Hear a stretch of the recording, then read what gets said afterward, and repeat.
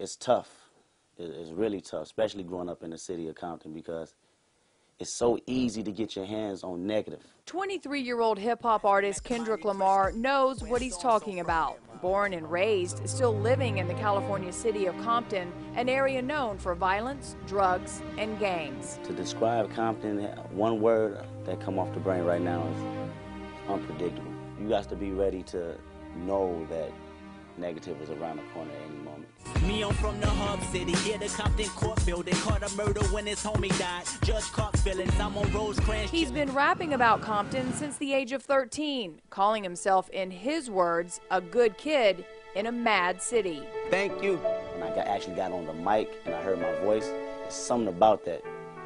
It's a crazy energy. Kendrick tells me his songs evolve from what he's seen and heard here. And while the struggles have been constant, he's trying to send a message of hope and respect in a lot of his work.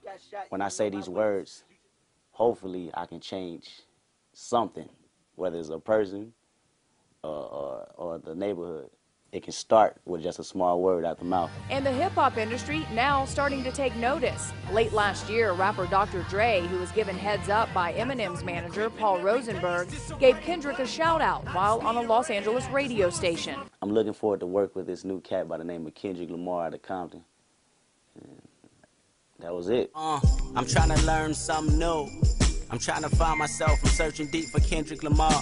Kendrick's recording in the studio on Dre's latest release, Detox. The two photographed together recently at a Lakers basketball game. The young artist has also landed a spot on one of music's most respected magazines, XXL, one of 11 up-and-coming talents the industry considers the future of hip-hop.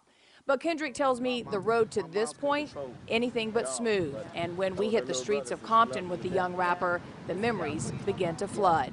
Oh, it feels crazy being right here, being on this side of town. Just steps from his family's first apartment building, Kendrick remembers walking the streets often with his mom, his dad at work, his uncles, he says, spending time hanging out on the street corners and at the local liquor store. Where are we?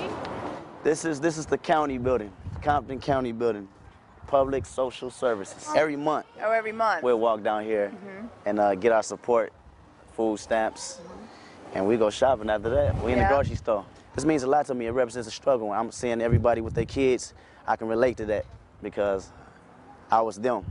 He was a well-behaved kid in school, making good grades, loved writing stories. His collection of songs, 300 in all, are filled with poetic lyrics and words strung along like random thoughts, similar to what Kendrick hopes reflects a memory of rapper Tupac. Speaking of family and faith, he often questions it all. I found myself losing focus at a Sunday service. Embarrassed, so I start questioning God, what is my purpose? Kendrick's parents never finished high school, moving often in the city of Compton, but they have stayed married. His dad, a constant in his life. I was probably like the only one out of my friends. I had about 30 friends in the neighborhood. I'm the only one that had a pops there every day telling me, yo, don't do that. He believes the family unit, including his grandmother Estelle, kept him focused and alive. Each day, walking 6 or 7 blocks each way to and from high school with friends, Kendrick admits he was shot at several times. We knew times when to walk and when not to walk. You mean gangs? Yeah, gangs. Gangs. So you're in the middle of the gang action. Oh yeah, Compton. And you know it? Yeah. At that age? Yeah, you know it at the age,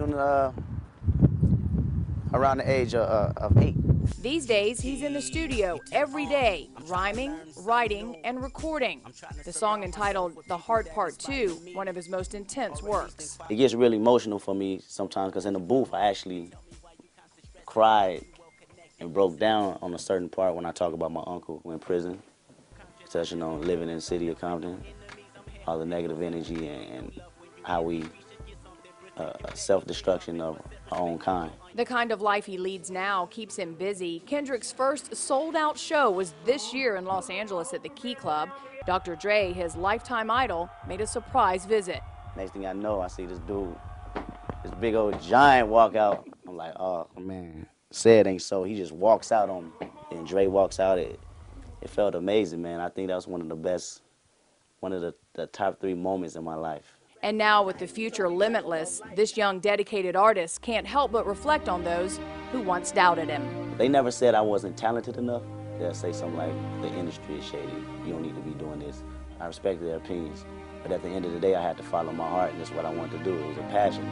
I couldn't shake it, and I'd be hurt now if I didn't stick with it, because it'd always be on my head.